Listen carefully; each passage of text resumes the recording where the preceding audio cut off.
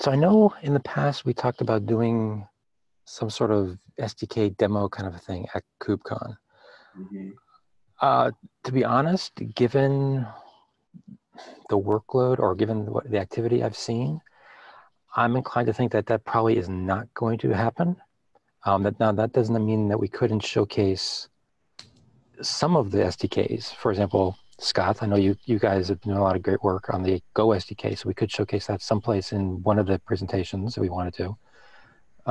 But in terms of some sort of global SDK interop thing like we once talked about, I'm not sure it's going to happen just from people's workloads, but I wanted to get your guys' take on it. Yeah, I think that's probably right. I think we'll get there. Yeah, I just don't think it's going to happen this time. Yeah, maybe KubeCon NA. Yeah. Although my plan is to show the writing a cloud event consumer producer using the Go SDK for the intro. Yeah, and I think that makes perfect sense. But it's not necessarily really about the SDK. It's more about like what it looks like to produce events. I'm assuming though you will highlight about how the SDK made their life easier. Yeah, for sure. Yeah. Okay. Cool. Like I think the point about showing the SDK is that you try to decouple the idea of consuming the transport away from, and instead focus on the payload. Yep. Oh, speaking of payload, just tangential question for you. As I mentioned to you a while ago, I think someone I know was using it, and they were getting base 64, or all the data was base 64 encoded, as opposed to just raw JSON. Has that been fixed? That was a bug in the Knative SDK. Oh, okay. Never mind then. I don't think mine does that. Okay, excellent, cool. And Knative now does use your the SDK from here, right? Yeah, we've been migrating for 05. So in 05, it'll all be this SDK. Excellent. And I actually found an interesting bug that I introduced, adding headers and stuff. But there's a new release now that fixes that. Cool. Oh, speaking of headers, we still really need to figure out the extra quotes thing. Yeah, I just was looking at the agenda here. That's not on the agenda for today's call, but we should probably definitely talk about that. Because I know, Clemens, you had an opinion on that, but your opinion was to keep the quotes. Yes, my opinion is to keep the quotes. Well, and that upsets some people. I think we should also add extra time zones. Just for Clemens. Like a Tuesday time zone, we'll just shift it back by like 35. Are you trying to make fun of me? Yes. I think he is. I'm just. So the opinion is just based on us allowing maps in as types in attributes. And if we do so, then we need to be able to go and encode the full range of JSON in that field, and then, a quoted string is a string. And right. I'm not arguing against that. I'm saying for the known types that are core to the SDK, the things that are always going to be sent over the wire, I think they should be special cased because we understand their types. For things that are extensions and unknown, yes.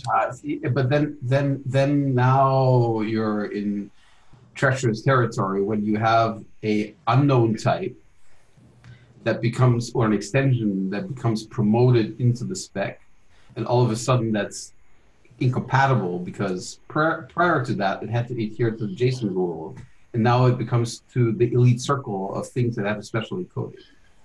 Yeah, I was going to suggest something slightly different, which is for a well-known set of types like string, URI, they just don't get quoted. But for other types, they can follow the JSON encoding, or whatever you want to call it.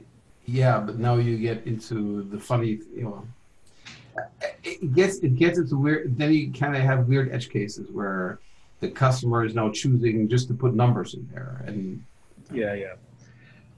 The trouble is that the current spec on the wire for binary mode HTTP looks really strange. what do you mean? Like it has a bunch of double quotes in it.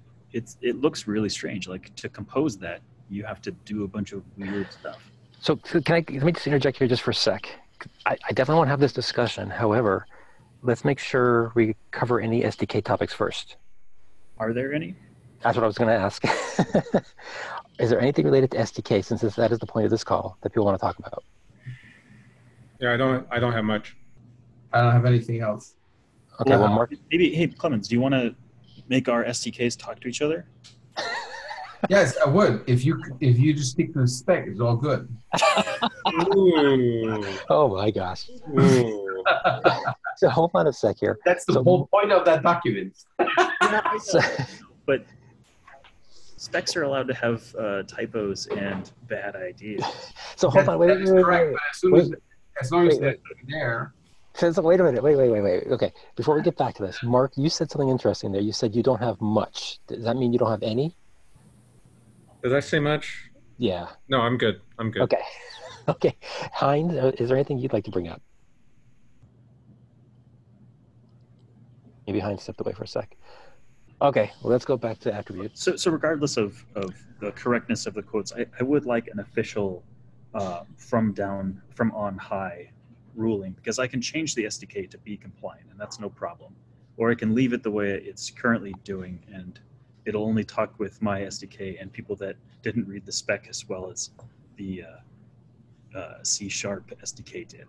So Scott, I have a really hard time. Like, I've looked at this and I've thought about this for a while, and it's kind of hard to prove because I have nothing written down about it, about the thinking. But as it is, if you decide not to change anything, I want to see the rule. Like write down the rule. Write down what you think works, because I don't find a future-proof way to make this work and then still allow the rest of the type system in those fields. Well, it works because of versioning. Like, as things get promoted into versions, then they can. Yeah, but I want to have a normative explanation of the exception that you want to formulate. Like, I want to see it in writing. Well, so Clemens, I think I can come up with a rule, but I want to make sure I understand what you said earlier before I actually put out a proposal, which is when I said we know how to serialize the types that we know about, right? Strings don't have quotes and stuff like that. You said there were some edge cases that cause concerns, in particular someone can just put a number there. Explain to me why that's a problem, because even if they put just a number, if we define it as a string, it gets read as a string.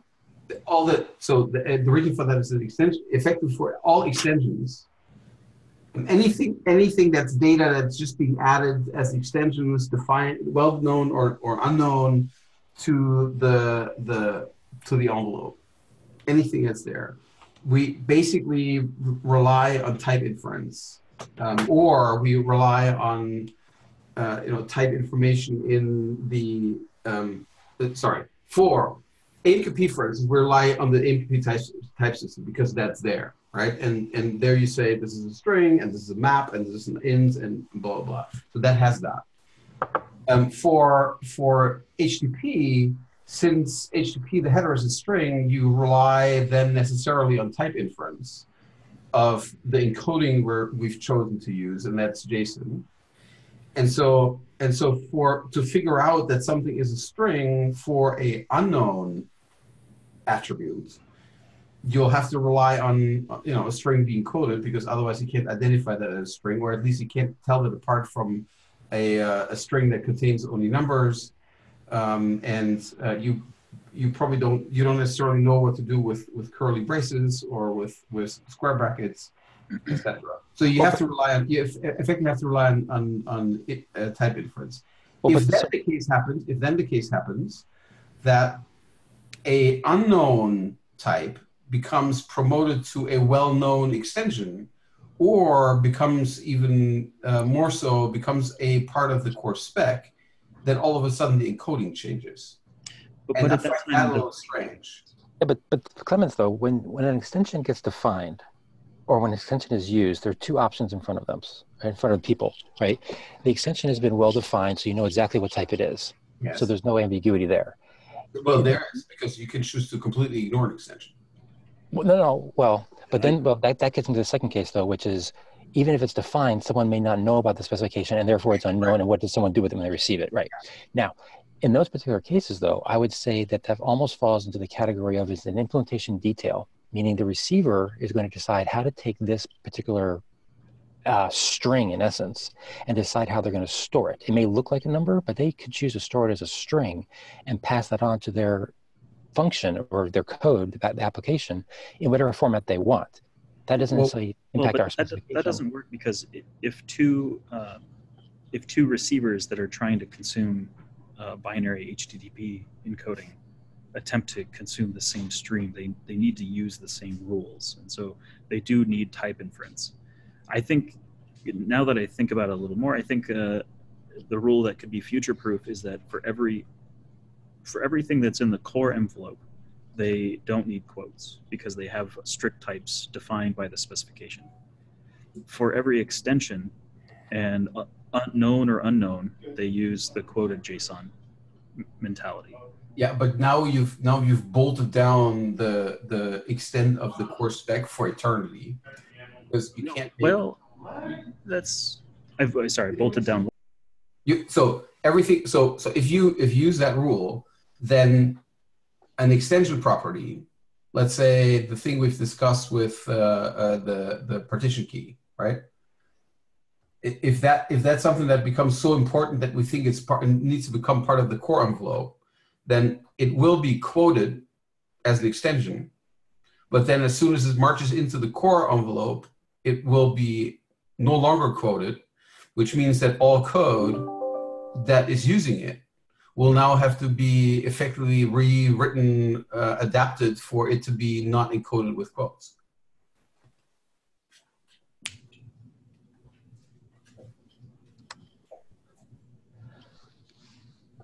I'd like to understand what you said earlier, though, Scott, when you said two different receivers are going to have to. He said something about my proposal that wasn't going to work. Can you elaborate again or say it again? I was saying the two different consumers need to understand type inference as things come in. But don't they? Well, but don't they only need to understand how this particular attribute is going to be handed to them from their SDK? No. It's independent of SDK. Okay, so let's say two SDKs are going to consume the same event and then invoke some function. The inner representation of that, the envelope, the context data, and the payload will be exactly the same, right? I'm sorry. Yeah, but my point is, anybody who's actually going to use that attribute has to know two different things. One is how the attribute is defined, right? It may look like a number, but it's actually a string, that kind of stuff. And that's part of the specification of that attribute. And they just have to know that by understanding it. Otherwise, they can't really use that data for anything meaningful anyway. And two, they have to understand how the SDK is going to hand it to them. And they may be handing something that is technically per the spec of the extension, a number, but the SDK may hand it to them as a string because the SDK doesn't know about it. So I think the difference between Clemens and I's perspective and Doug's perspective is that Clemens and I are thinking about middleware, and not the end consumer, and Doug is thinking about the end consumer. Right. So Doug, in that case, so I have a case. I don't know what's making that noise in my there is some Microsoft stuff that I really want to kill. So here, the case I'm thinking about is Event Grid, where the incoming request is a binary HTTP request, and then there is a route to a service bus queue, which then runs over AMQP. And for that, I need to be able to take the properties that were set and map them effectively into AMQP properties, which are appropriately typed, and then flow them over to the other side. Where there may be there may be actually be on that route, there may be message selector rules, which are dependent on what that type is. So I need type inference basically to keep the types right as they flow from HTTP into AMQP. I can't ignore that and simply say, well, you just deal with it as a string. But aren't most... I agree that it might be okay with that, sorry, for the core properties, but as soon as it gets into extensions, then the middleware will, generally the middleware will not know about extensions except the ones that it cares about handling. And so for that, we definitely need inference. And then for me, the question, then the compatibility question is one of when I go and promote something that is currently an extension into the core spec, how that changes everything. And then that becomes inconsistent. For me, that's just a bug source. Heinz, were you going to say something? No, I'm just wondering that on the selectors, aren't most messaging protocols selectors are against the headers, and the headers are usually, and there might be exception where they're always string-based name-value pairs, so it'll always be a string, won't it? Nope. In JMS, they're typed, and they're so JMS-aware brokers need to know data types, and AMQP has a full type system. JMS headers are all Java strings. There is no typing in JMS headers. There's an implicit. They have math functions. Some brokers do.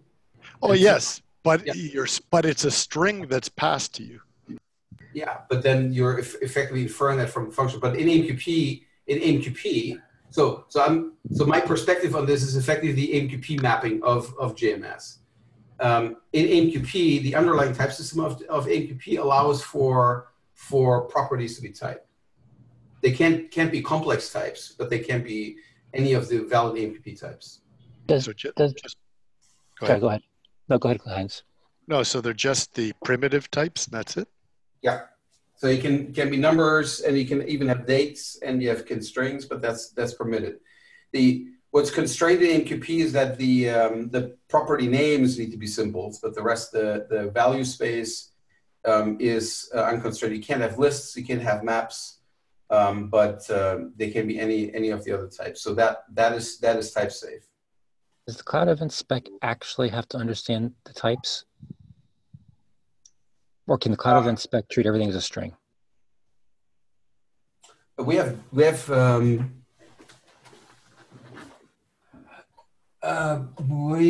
a few things that are not just strings, right? Well, we don't have very many. I know that. We have an integer in the extension. What's it used for, though? We have timestamp, which is basically a string. Yes, everything is just a string. Well, that's what I'm kind of wondering. Can we punt on this? Because HTTP doesn't have this problem, right? Today, everything's basically a string to them without actually saying it's a string. It's just a bunch of characters. I'm wondering whether at the Cloud Event level, we actually need to worry about this, or we just say, nope, everything's a string, and if you understand the types, then fine, you can convert it, but that's outside the scope of the spec, because that's outside of Cloud Event's processing. Yeah, I've done a lot of work to take, like, for example, dates and turn them into strings, because Go will serialize out a full date structure if you're not careful. Yeah, we have string. So what we started with in the type system is that the integer was the thing that started throwing, making it a little bit more complicated than it needed to be. The goal was basically with the type system to distinguish between strings, and then which was most of what we had, and timestamp as a special case of that, because that is a string expression. It's just a specially formatted string expression. So timestamp is effectively derived from string.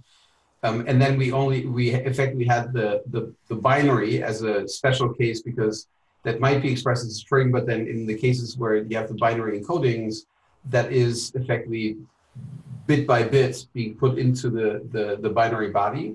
And then the rest of the constructs, like the map, is for complex types.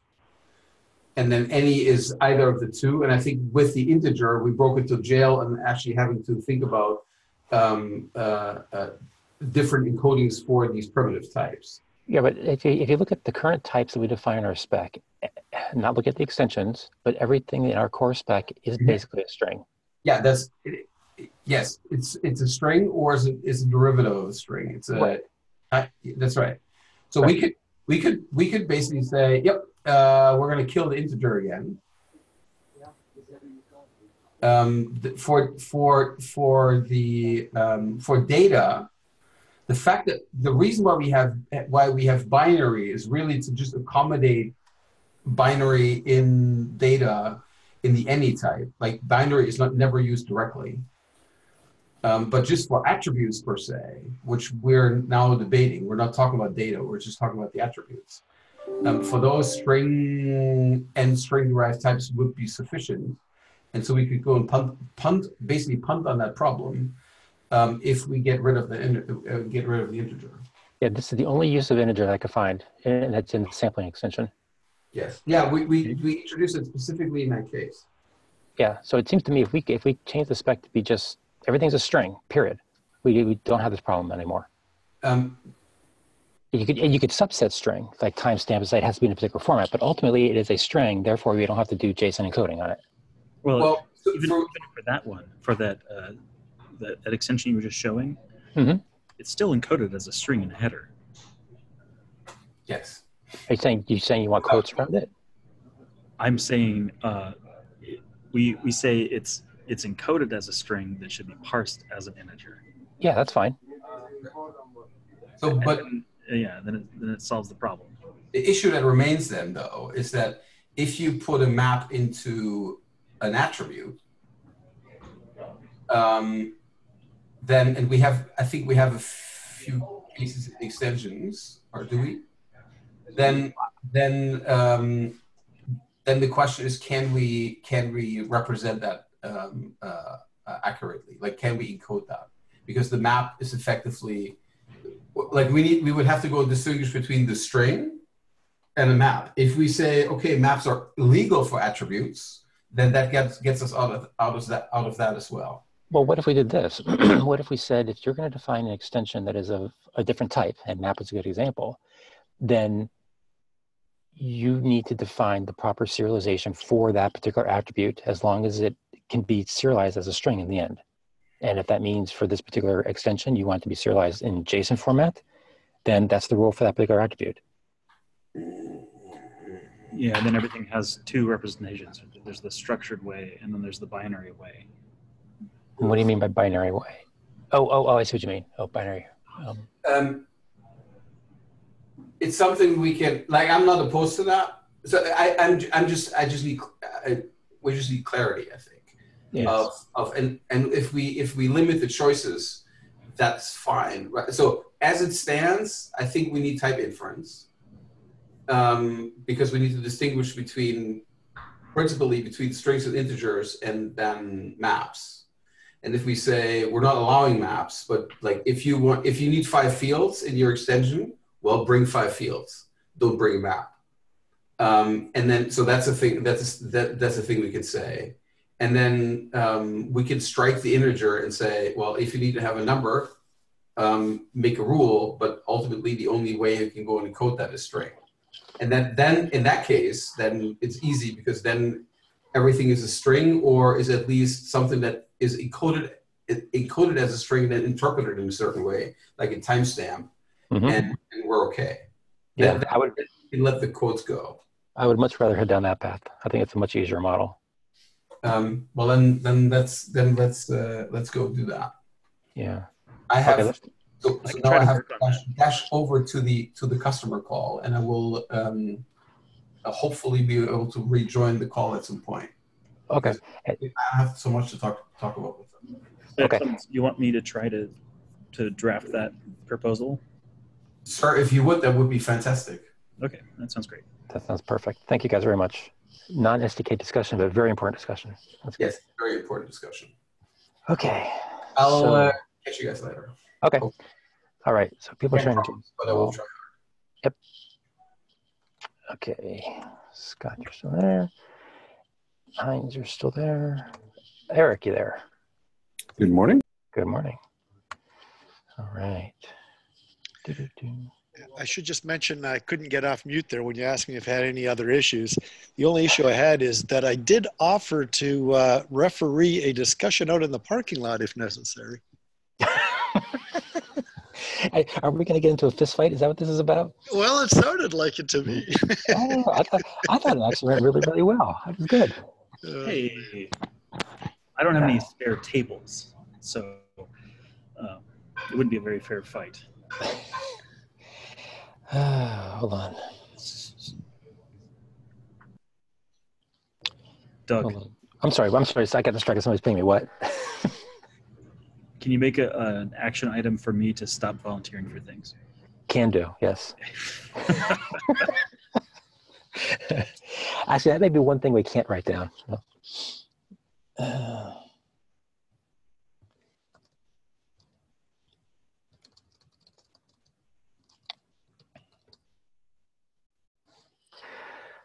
Oh, boy.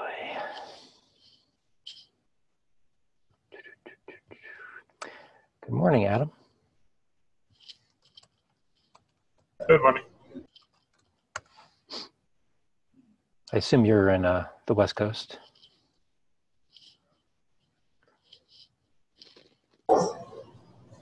Was that towards me? Yeah, just making conversation. I assume you're on the West Coast, right? Adam sits about Yeah, 10. I'm about 15 feet from Scott right now. Oh, in that case, I apologize. Okay. Ginger, are you there? I am, Doug. Good morning. Good morning. Fabio, are you there? Yes, I'm here. Hello. John M. Is that John Mitchell? Oh, no microphone yet. We'll get back to him.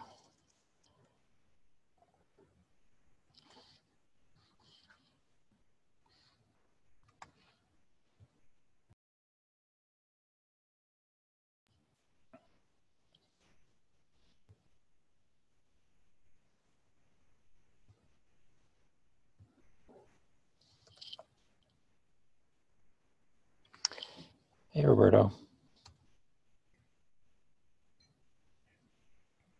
Hello, yes, Roberto's here. Hello.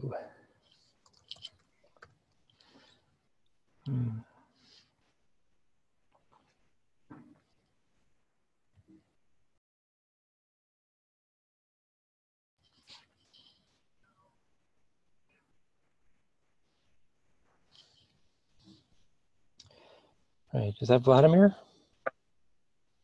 That's right. Good morning. Good morning. Can't type. Is that John Mitchell on the phone? That is me. Good morning. Good morning. Are you also in the Zoom under John M? Yes. Okay, that's weird. You come in two different ways. Okay. Oh, it's because I dial in for better connectivity via my phone. Ah, okay, that makes sense. Cool. Thank you. Yep. Christian, are you there? Hello. Hello. Tam, are you there? Good morning. Good morning. Javier. Javier, are you there? Hopefully I'm pronouncing that right. Yeah, thanks. Morning. Okay. This isn't your first time, right? I already have you on the attendee list? Yeah. Or is this your first time? Okay.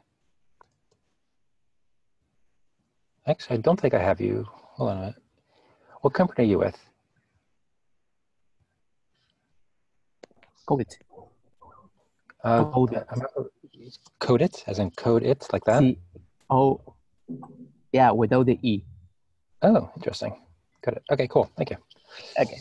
Do me a favor, when you get a chance, let me paste a link to this in the chat. Can you just add your last name, just so I have that proper attendance list? Yes, it's Excellent. Thank you. All right, Mr. Curtis, are you there? Yes, I am. Hello. And Mr. Mark, are you back? I'm back. Oh, I'm sorry. Go ahead, Javier.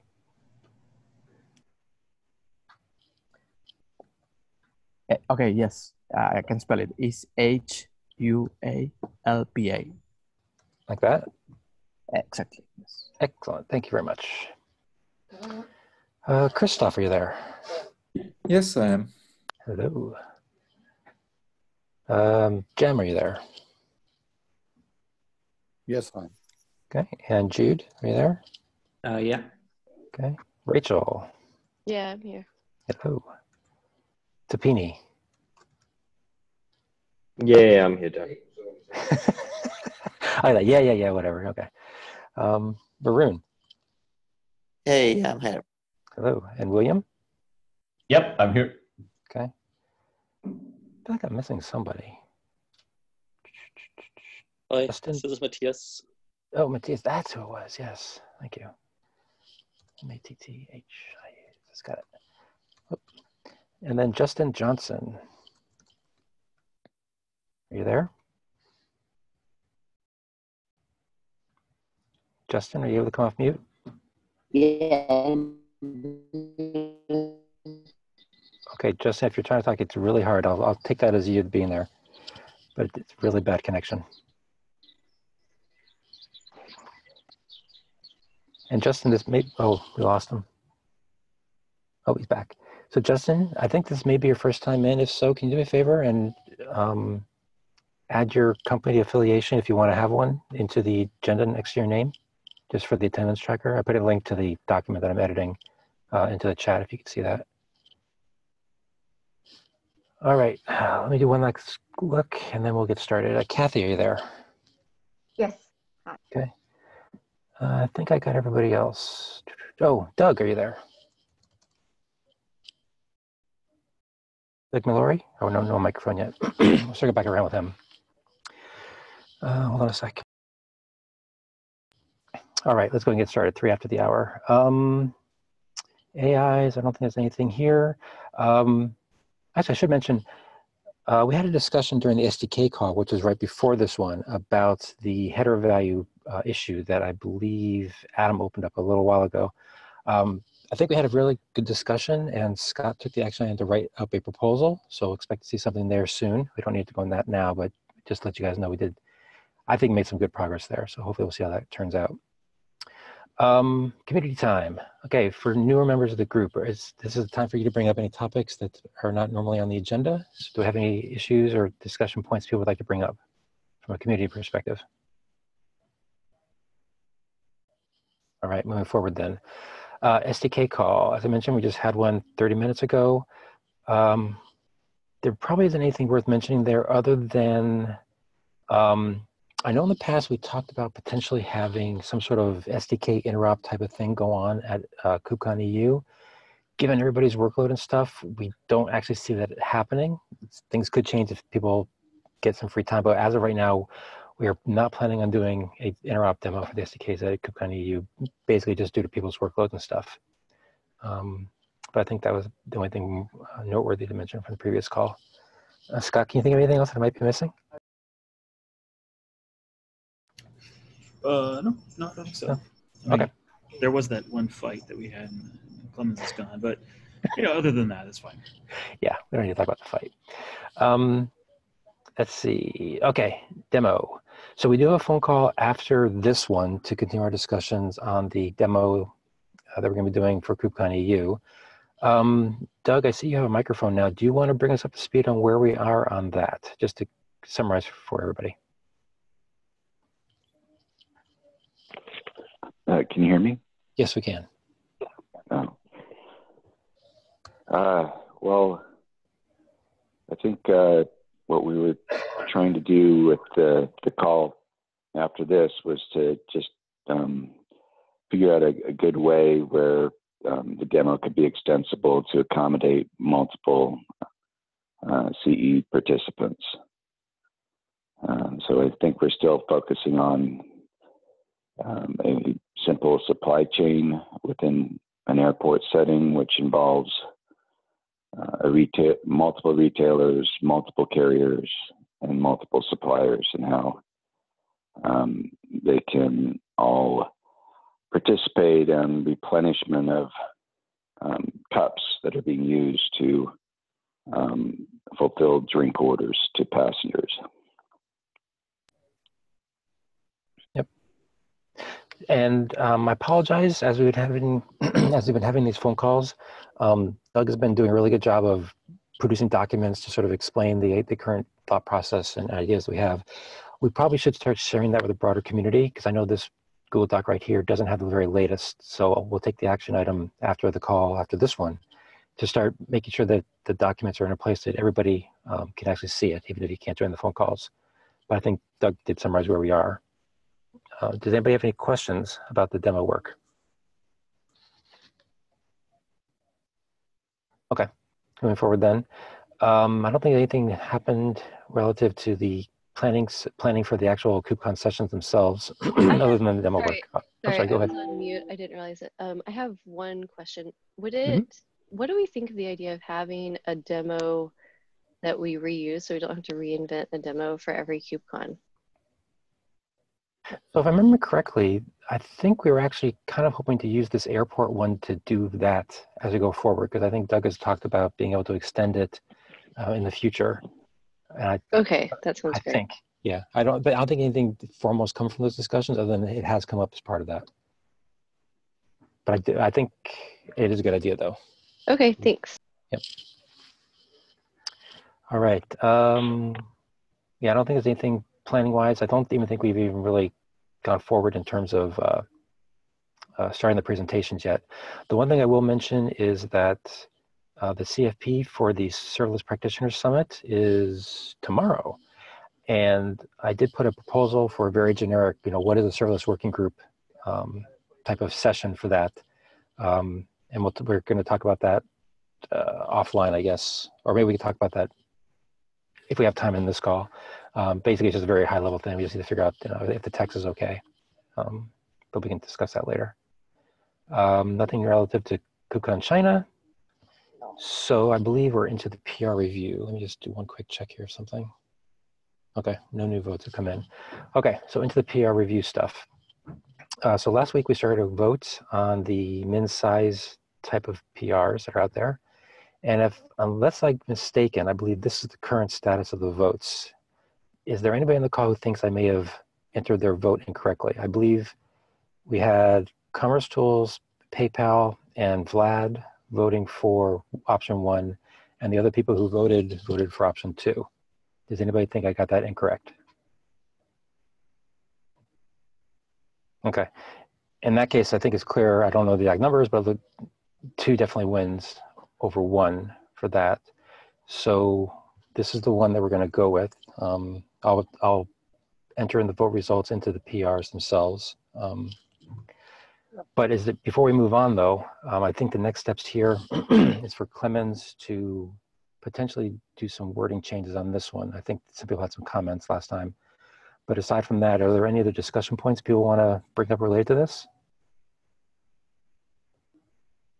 Okay. In that case, just Christoph, thank you very much for helping push this one forward. I know that it didn't go the way you necessarily wanted, but I do appreciate you guys, you driving this so hard. And I know it's painful because it took so long. Sorry, can I butt in again? Yeah, please. Just to make sure that, like, is anyone not able to do what they need to do if we go with option 2? I still don't quite understand, to be honest. I think we have concerns about end-to-end reliability. That's really what the drive of all this was about. So I'm holding comment until I see what the next proposal is. Okay, I'm really sympathetic with that. And I honestly, sorry, I'm sick and I shouldn't talk this much, but I think that we have interoperability constraints in either one of these. And so, like, just speaking for myself, I would have rather had more conversation. And I'm really open if someone else wants to keep the conversation going about, like, how interoper is supposed to work with either of these constraints.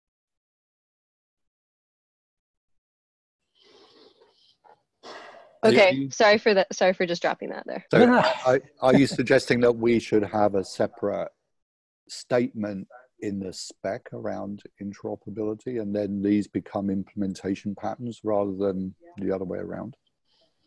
Okay, I guess for me, I was thinking that like I can read the text, right? I can read the text and I understand what it means, but then it still seems like there's some unsolved, like there are some outstanding questions for me about how this solve, like, it seems like we have an interoperability problem either way, because it's a should instead of a must, like we'll still have problems. And like if middleware modifies things, like how do we make sure that an event can get all the way through? That is, like, maybe everyone else understands this and I'm the only one that doesn't understand it, but it's still undefined in my mind. So I'm trying to figure out the best way forward here then, Rachel. Is this, I'm not sure. I don't want to at all block like going with Clement's proposal. I just want to say, like, it seems like the start of a conversation instead of the end of it. Well, that's what I'm trying to figure out, is because I'm not sure this phone call is the best place to necessarily have that conversation, because I feel like we've kind of gone around in circles for a while. But if people do feel like we may have made the incorrect decision, then maybe we should have a separate discussion. I don't think that it's incorrect. I feel like it's not complete. Like either one of these would have been like okay, and this one seems easier to implement to me. But there are a lot of outstanding questions, and like we were starting to ask those questions at the end of the call, like in chat. There was like a very lively chat going on, and all of those questions are still outstanding in my mind. So would you be willing to take the action item to set up a call with interested parties who would like to continue this discussion? How about, okay, so I, in general, don't feel like I have a lot of time to like jump on a lot of calls, but maybe a doc that people can like chime in on as at their leisure. Would that be something that people could work with?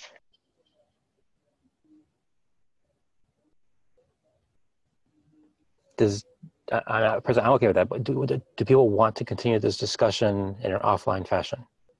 Yeah, the problem for me here is that, as far as I am concerned, last time it was me and Christoph in chat, and how that conversation ended, as you said, these proposals end up with different constraints.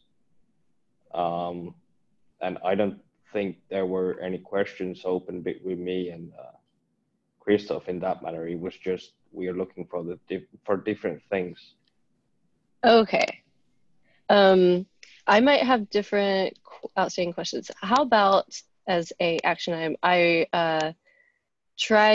how about I write up either like a doc, or I think a doc's a better idea than like something in GitHub, because it's like we probably don't want the artifact of this conversation to like live in the repo, and try to describe the problems and like a potential solution, as with the idea that it would only be a scarecrow, right? That I'm not attached to the solution. I just like, I want to be able to describe from end to end how the size definition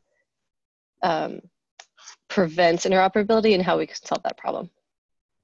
Okay, so normally I think once we have a vote on something, the decision's behind us. However, because I'm hearing that there may be some people on the call who feel like maybe we ended the discussions prematurely, let's sort of bend the rules a little here and say, okay, Rachel, go off and create that doc, and let's see where that discussion leads, and we won't necessarily rush through merging any PR at this point in time. Sorry, I didn't mean to say don't merge it. I think you should totally merge it. I just think like it opens up a lot of questions for me.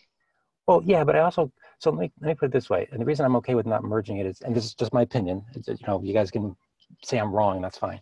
The reason I'm inclined not to merge it yet is because I don't want people to necessarily code it up if we decide to go a different direction, and I don't get the sense that while it is a very important issue, I don't think it's necessarily a blocker for somebody to implement the spec to test out the rest of it. It's not like we're going to change our encoding kind of a thing. It's going to radically change all SDKs kind of stuff. Yeah, for sure. And I think it's a should, and so people can take or leave this one. It's, I guess, like the ultimate get out of jail free card here. It is, yes. So, okay, Jem, you have your hand up? Only to say that maybe I misread the instructions. I thought we weren't voting to merge the PR. We were voting on the manner in which you might measure the size of a payload. Yes, so we were voting in that direction, right. Yes. Yeah, so I just got a bit nervous when we talked about merging PRs. No, my point You're was, right. yeah, no, I did say this earlier. I think Clemens had some work to do to tweak the PR a little, and now people can go review it for more stringent wordsmithing kind of stuff. But my point was, let's say that's all done by next week. I don't want to necessarily try to force a merge in next week of a rewrite of that PR if Rachel's document has had some good discussions in there. That was my own point. Okay. I didn't want people to have an expectation that says, oh, Doug, we took a vote. Why aren't we just merging this thing? You know, kind of stuff. I want to be a little bit looser with the rules here because, you know, I don't think this is critical that has to get solved today kind of stuff. Is that okay with people? Yes. Okay. Okay, so Rachel put together the doc, and I assume you'll send out a note or Slack or something to let everybody know where the doc is to have the discussions. Yeah, dropping in Slack seems great. Okay, cool. Okay, anything related to these PRs people want to discuss? Okay, next, Scott. Hopefully this is a fairly easy one.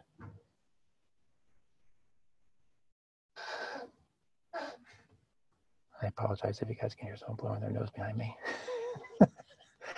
So this is just a Prettier.io's linter tool. It does a very opinionated version of Markdown formatting.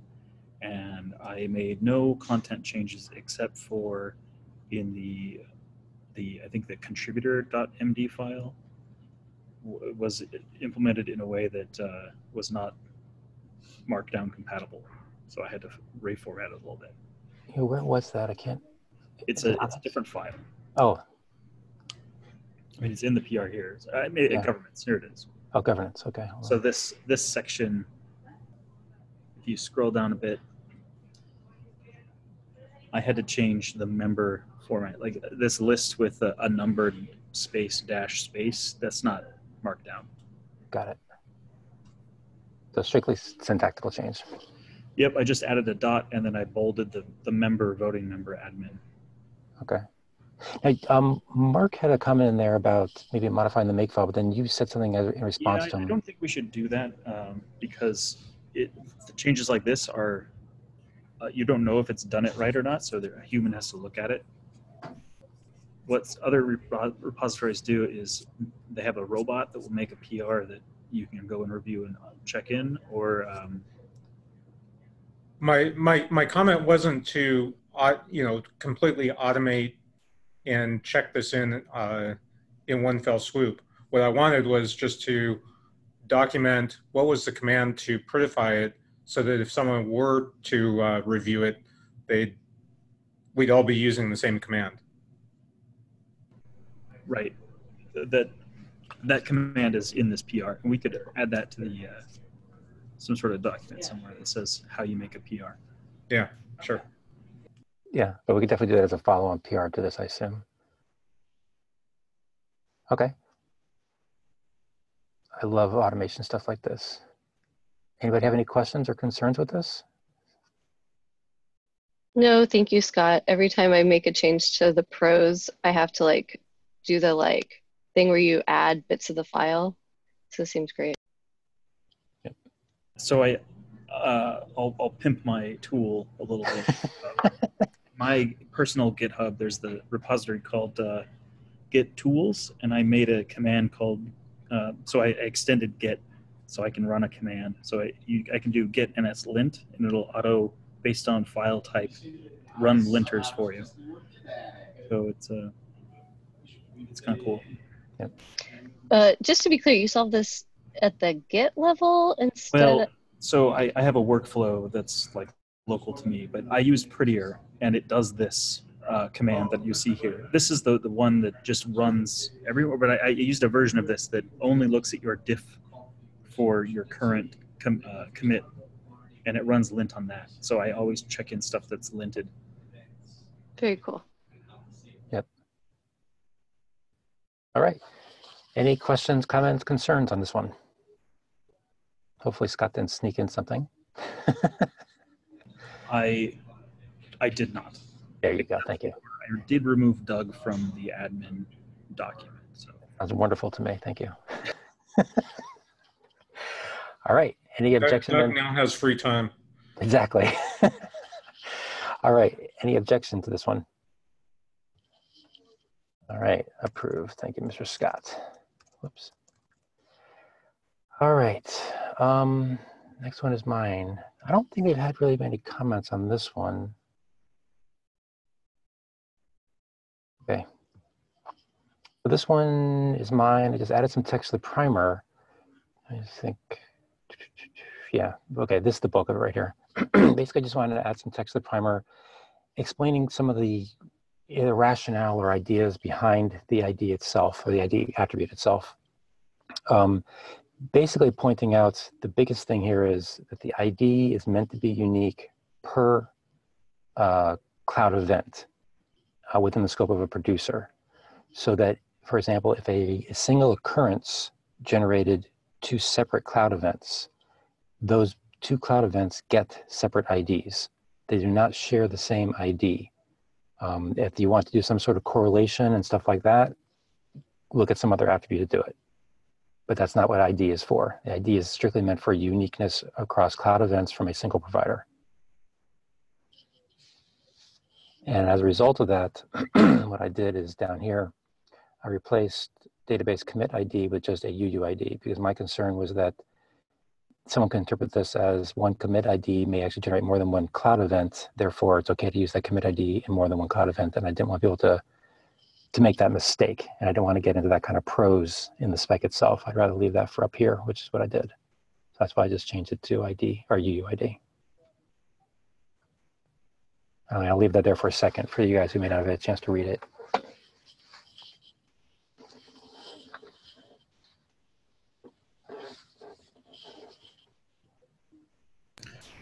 Doug, what about in the case of you are doing transaction IDs and you would like your middleware to provide you at least once delivery? Basically, this change prevents using functionality that is at least once delivery mechanisms, or at most once delivery mechanisms, because there's no way to know if the event has been delivered to a destination or not. Can you elaborate on why you think it would block something like that? Because if you replay the transaction commit history for a database and you don't have a way to know what the cloud event ID should be, you can no longer guarantee you've not delivered that event before. So this doesn't say you can't use a database commit ID as the ID. What it's saying is, if you have semantic rules that are trying to use this ID for some sort of correlation across cloud events, that would be inappropriate. But it's not preventing you from using database ID if it fits the rules of how we define this ID, meaning it's unique for all cloud events from this producer. But you can do replays with this. It doesn't block that, because it's replaying the exact same cloud event, so that would still be appropriate. Does that make sense? Yeah. Maybe I need to clarify that. You still have the trouble of if there are 2 producers that are reading from a non-cloud event supported entity, they'll conflict if the tuple is not there. Say that one more time. You have 2. About unique. So above, you're talking about uniqueness, right? Mm-hmm. And I still think that you need event type in the uniqueness check.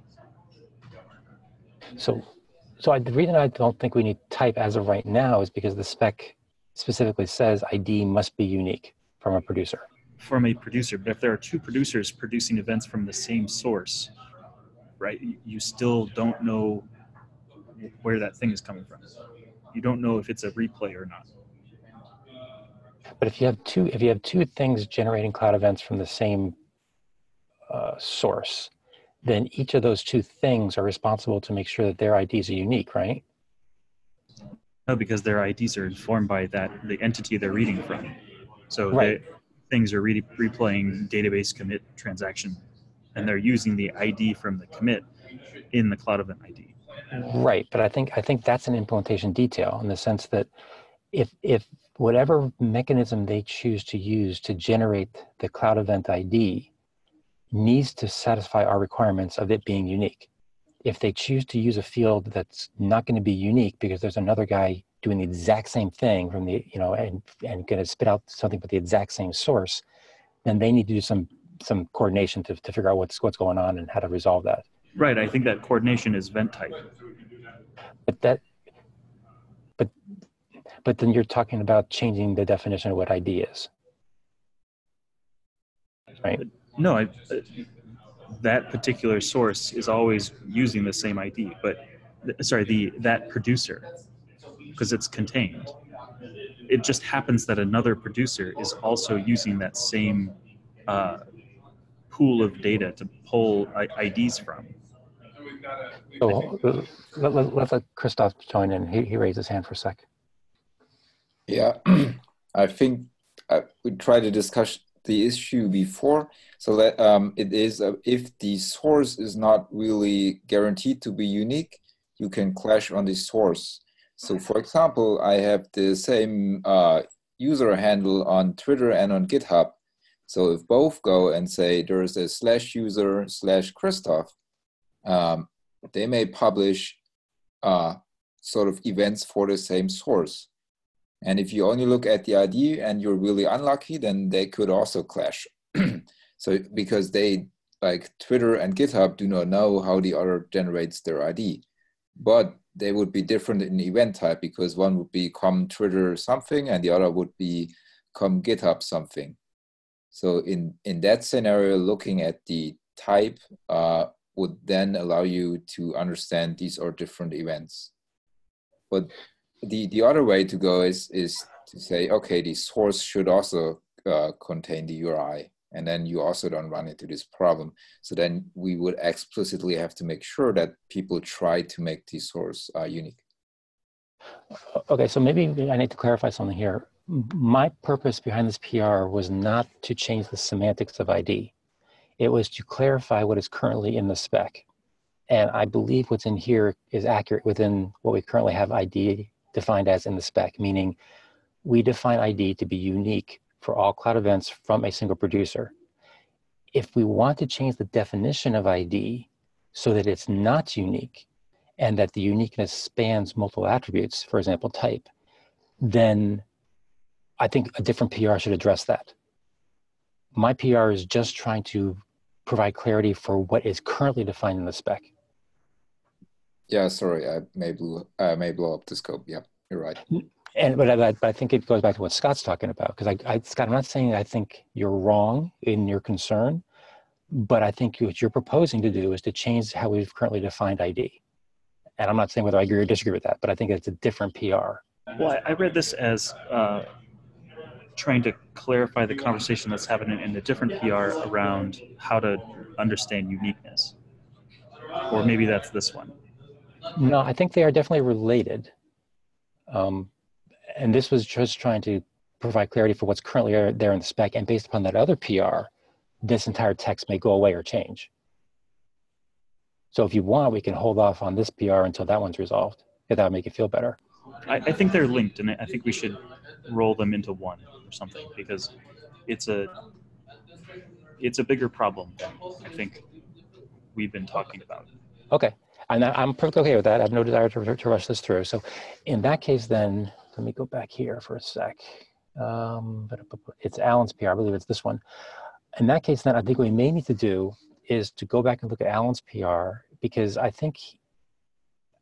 don't think he necessarily took it upon himself to change the definition of ID. He was more looking at it in terms of, given what's currently in the spec, how does someone establish uniqueness, right? And I think what you're suggesting is maybe we need to revisit the definition of ID. Do I have that right? No, I'm not saying that the definition of ID is invalid. I think a single producer that produces an ID should be unique for its own scope. But the trouble is you can't guarantee the scope of every producer on a system. But that's what okay, maybe I'm misunderstanding. My interpretation, let's get to the spec itself. So we're actually looking at it.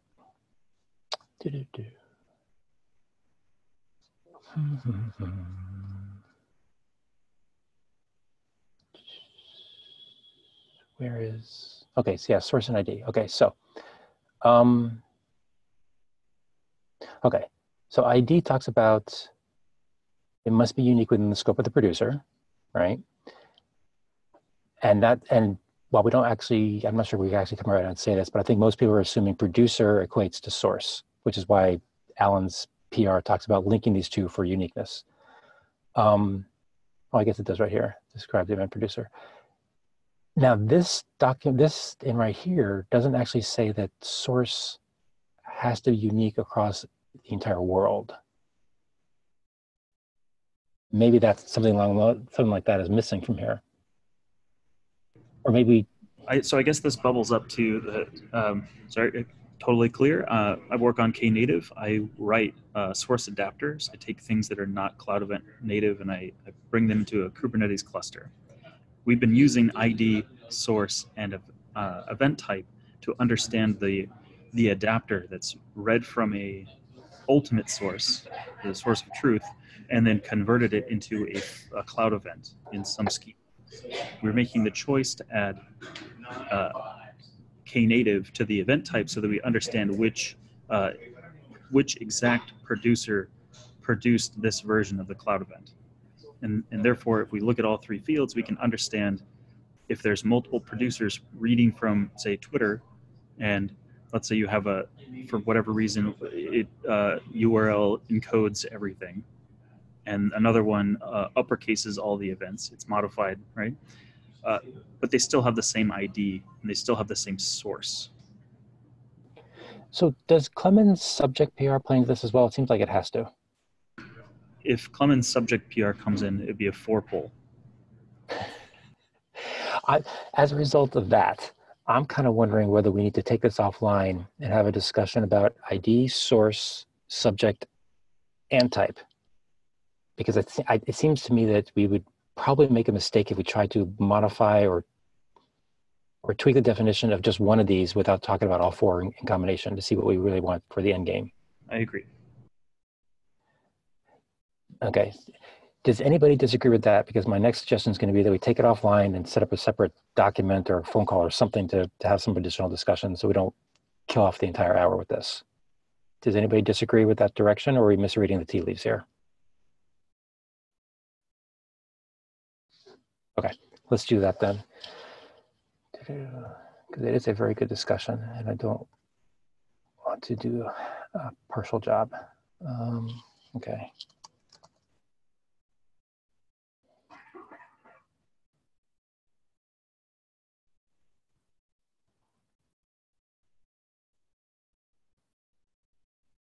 Okay, I will take that one offline.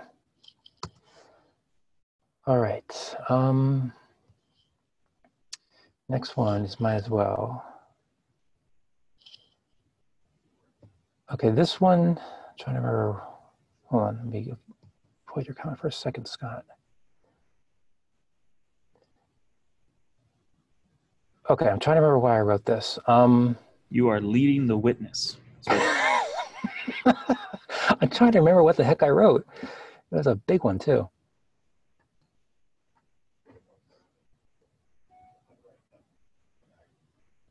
Tell you what, I don't want to waste your guys' time. Let's take this one off. Let's save this for next time because I need to refresh my memory and paste everything back in.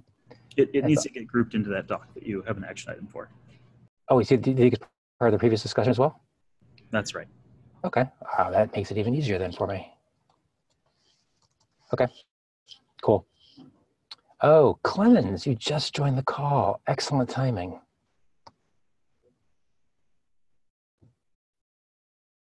Clemens, would you like to talk about your subject one? I honestly cannot remember if you introduced this in a previous call or not. I introduced this a while ago, but then we ended up introducing source in that discussion. Oh yeah, you're going way far back. Yeah, of course I do, because I also linked that. I think I linked that the old issue into this. So, in addition to what's written here, there's some supporting material that I'm pointing to that you might want to read. There's, I would say, a little book available on that subject, but we have already seen this in also in the demo discussion that we're having for the the coming up event in the EU is that in the demo scenario, suddenly there was an object field or subject field that appeared. So basically, the reason for the subject field is that in source, the source identifies where the data comes from, but the source itself may have some further substructure that you want to go and express in that event. And source is typically a way for you to identify where an event comes from in a scenario where you're subscribing to multiple different sources of events, and they all land in a single function. And then you want to further understand what is that in that source changed. So example, and that's the most popular one, is you're subscribing to events raised by a storage container, a directory. And you want to know when new files show up. So this is the block created event we're generally talking about. You then want to know exactly which file was created. And you want to be able to generically filter on this, which means you want to probably put a suffix filter on that file name, which is .jpeg. And you don't want to do this by cracking the payload, but you really want to have this in metadata.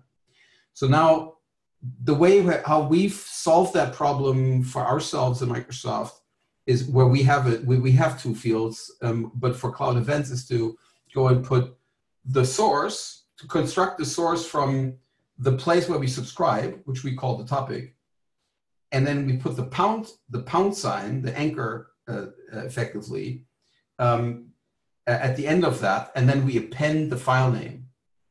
And then basically to go and do some reasonable filtering on just the file name with prefix suffix, we basically have to know that we can break apart that URI at the pound sign and then kind of come out with our two fields. And that is the left part being the container and the right part being the file name. But that seems to be, so that turns now out to be for several people who have been starting to implement cloud events, or also middleware for cloud events, that duality where you need to have information about where does that event come from, and then further information about what aspect of that source has that event been raised about, is something that is in fact interesting to people. So that's why I'm effectively reintroducing this, even though we've been discussing this for about a year ago, I think. And then ended up having just one field. I think we're now starting to have some evidence that having source as the subscription scope, if you will, and then subject as the additional identifier for the sub-object that the event is really about, makes sense. All right. Thank you. Any questions on this one? This is a rather large change, so I'm hoping to get at least a little discussion going here.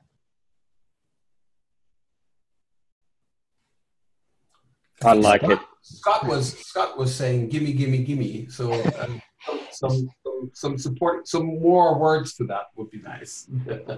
Yeah, so in Knative, we're trying to work on on the eventing side, we're coming to the need of some sort of registry, and if you're going to ask all of the consumers to send to a central place, and then ask that central place, give me all events that match the following criteria, and you probably want to do something like, give me the bucket that events are coming from, and give me all of bucket events.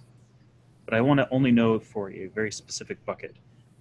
At the moment, we have no way to do that because we don't control the format of what a source is, and we don't know that we can always split on a hashtag or a pound sign. So we need something that means the parent object and the subject, which this fulfills. So we've actually started working on implementing this as an extension because we need it. Okay. Anybody else want to comment on this one? I also think this is quite needed. For every single example I've now given for other PRs and features, I've had to somehow work around this issue. And I think that shows that, well, it's an issue. Okay. Sorry, I have one more point. If this comes in, does source change? Well, I was going to get to that in a minute because I think Clemens missed the previous conversation. Because I was going to say was if we actually like this PR, then we can't merge it today. We need to pull this into the previous conversation of how does this relate to ID and then, as you said, Scott, how does this impact source? And I think we need to think about all those together first before we go about merging this one. So I don't think it changes source because source is, I can imagine that what sort of discussions you might have had about the uniqueness of messages or of events. But source is really the place that for which you registered interest, right, in the PubSub sense, that raised those events. And then subject is really a thing that is relative to that source. That's how I look at it. But source per se, I don't think source as a definition, how we look at it, it's the thing that raises the events. It's just that the source itself has some internal structure, and you're interested in what is that inside of that source that this event is about. And that's something that the source itself can't explain, really, because the source is, well, the thing that's raising the events. It's the outer container, if you will. Can you show comments and look at the comment that I made at the very bottom, I think? Yeah, I'll do that. Let me just point out Clemens, but if nothing else, when we need to do things like change the examples so we don't include pull request number 1, 2, 3 anymore in there? For source? And I think there were some brilliant examples in here. In that if you subscribe to pull requests, so you're interested in pull requests. Let's just look at the highlighted piece, right? What you will subscribe on is on the Cloud Events repositories pull request source, right? That's what you will subscribe on. And when you get events, that's how you will discriminate them from other events, because you're going to look at this and say, so you're going to have your pull request notification service. The first half is, I want to identify which repository they are associated with. That's the left side of this. That's the thing you subscribe to. That's that, exactly. So you can tell from this which bucket they belong to.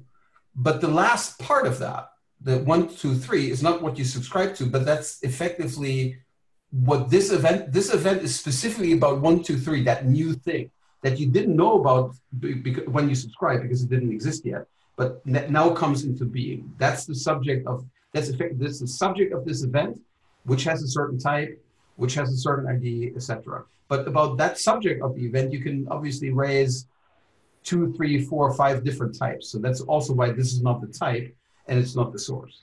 But yeah, we would have to go and change those. Okay, Scott, what do you want me to scroll to?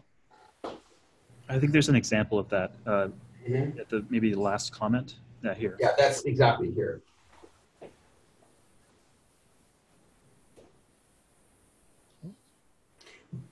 And the wonderful thing is the last example that Scott mentioned is the mail to with the subject help.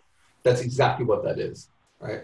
This is why the messaging systems, including SMTP, have a subject, because in addition to the address where that stuff comes from, you still need to have some sorting criteria, how someone can go and figure out whether it's worth reading, and often that's the subject. Should that, well, I'm just wondering for SMTP, should that be subject, or should that be something like a thread ID or something like that? So since SMTP lands effectively in your inbox as a thing that you look at, because that's for human consumption, the subject is exactly what you typically look at, and that's also how your threads are being sorted by. I can have 2 threads with the same subject that get threaded separately because they were actually sent independently. And, you know, help is a great example. If 10 people send help over the next 2 weeks, they may not be replying to each other. They may actually be asking, you know, for help on separate topics. I would argue that's a tangent of correlation. But effectively, this is about how you tell.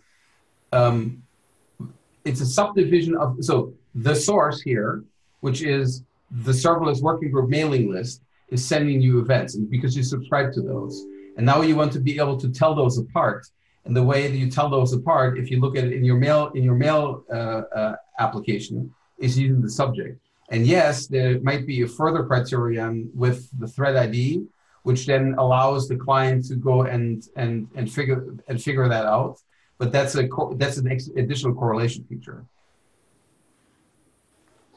I have a question. How does this, so I am concerned about making something like the PubSub channel or the Kafka topic or something like that, like baking that in a way that like seems like not like people will be using not Kafka or not PubSub, and I want to make sure that this is like something that works for everybody. And it reminds me a lot of the conversation we had about topic, which was an attribute proposed, I don't know, like a year and a half ago or something. What is the different, like how is this different than the conversation we had around topic? I think the thing that got in the topic discussion,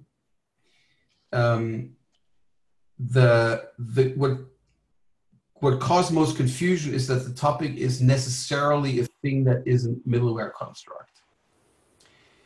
At least in the way how it's usually perceived. And now I'm already knee deep into messaging philosophy.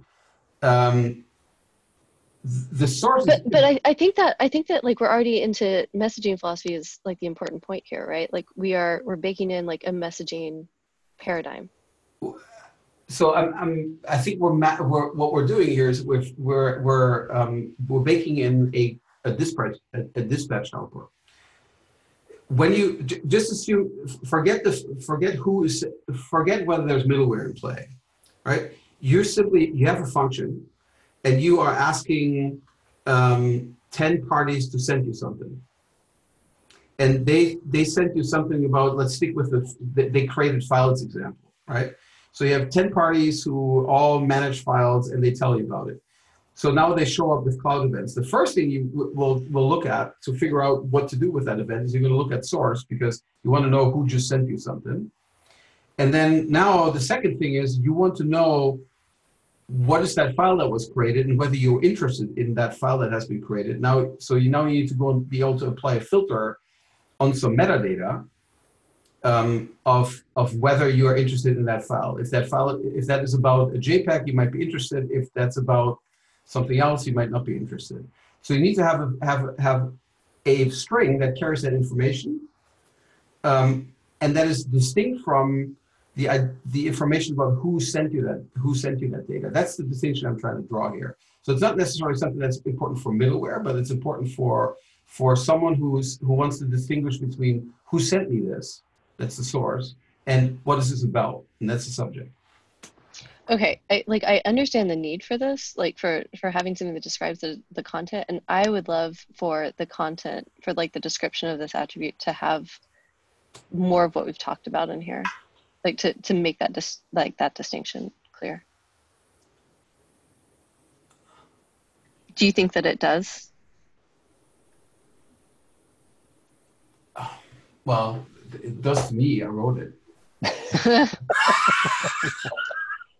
Okay, how about I take an action item to leave some comments on this PR and say, my main concern, and I know I sound like a broken record, is that I want this to not just work for like the example use cases that we are thinking of, but work for like more general use cases. And I worry that we are baking in, you must be using PubSub or something like that for like in this one. So maybe I can go through and add comments, or maybe just like propose an additional like paragraph at the end that says that it's not necessary, that it doesn't correlate exactly to a PubSub channel. It doesn't have to. It can be used for other things. So would that be okay? One thing you can also look at is potentially adding something to the primer, right? Because typically the spec is relatively short, and when you start talking about pros, that's perfect material for primer. But I think it's about this attribute specifically, that that subject is not meant to be used as only as a PubSub channel. Yeah, but that's not what. Yes, okay. I understand.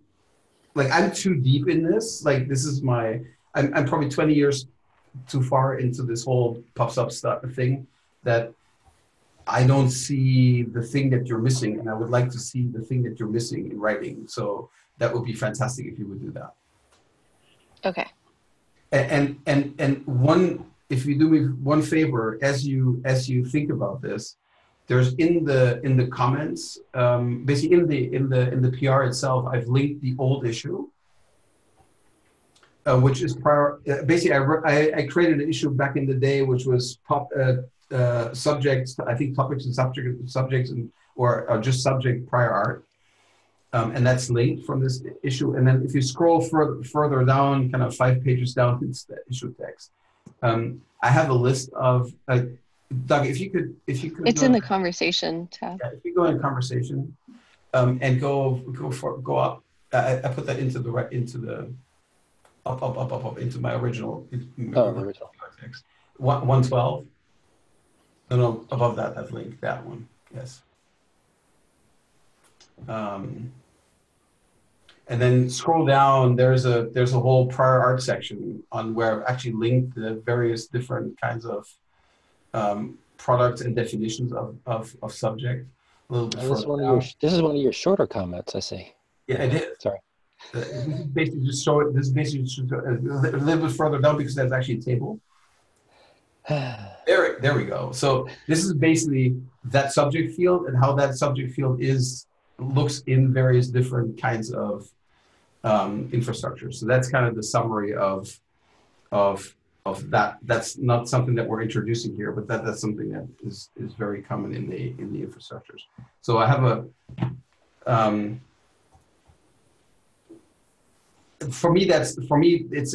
that field for me is basically a given as something that in my head must exist in a message. And I understand that if you come from a different angle, that it might not have to. But in my head, I have a hard time closing that gap. And if Rachel, if you would help me closing that gap with some additional text, that would be fantastic. Okay, I'll read through this and add comments, and I'll also read through this topic, subject, prior art. Thank you. Okay, so hold on, where are we? Anybody's hand up? I don't think so. Okay, I got a question for you, Clemens. I think the answer is no, but I want to double check. Are there any other constraints we need to put on this around uniqueness or anything like that? No, this can be literally anything. This is whatever the source thinks is the right thing to say here is fair game. Okay. Anybody have any questions, comments? Evan, you've been putting some stuff in the chat. Do you want to vocalize those or let those go? Oh, just that I was slightly concerned about saying that subject or that source was related to how the message was published specifically, because if we're ending up forwarding these messages, it seems like needing knowledge of what the original publisher was doesn't have a good decoupling between producer and consumer, and so I'd rather have source be some indication of the source system. Now, it may be that in Clemens' system, the source system is the PubSub, is his PubSub bus, but I'm not sure if that's universal. So I just wanted to clarify the difference between the first place it got published and where the event originated. Yeah, and this is that's the place where it goes into this. This is where the philosophical piece comes in, and that's actually where I think where we landed on source and where I'm happy with that being source. Because topic is an overloaded term. So let me back up one. The way how topic is being described as an abstract term, which means this is the channel, the logical channel for which I deliver events and where I subscribe events, is as an identifier. Is something that is, I think that's still true, that's a good concept. However, since topic is also used and mostly used as a concept that is a thing in a PubSub infrastructure, then you get to the point of, okay, so the topic is where I send that message and then I pull that out of the message and now I do multi-hop routing and I now put that onto a different topic. How much is that worth that I put the initial topic where I publish that thing into that event?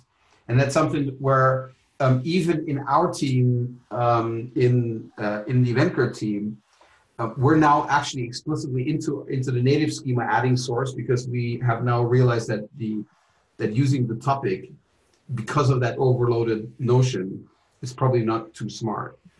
So yeah, so the topic will not be useful, but source really designates who ultimately put that event out, and that is a channel. So looking at the description of source right now in the examples, a couple things that I think, based on the chat, may have caused some confusion is the often-ness will include things like the process that produced the event and some unique identifiers. And in our examples, we show specific like pull requests, for example, or a specific resource in an API. If instead that we said this was a representation of the source system, and that it shouldn't include unique identifiers, and that those should go in subject, I think that the confusion would be substantially reduced in the spec. I agree with you. Okay. Yeah, I can agree. Yeah, because so what I've been doing since this is something that I've been reintroducing, and we've been having long discussions about this prior. I wanted to make the PR fairly scoped and not edit the rest of the spec completely. But I agree with you. Like, so with if we introduce this, then that needs to go with some edits throughout the rest of the spec to basically make clear what the relationship between source and subject is. Okay, so since we're running low on time, and since Clement, you missed the previous conversation because of your other phone call.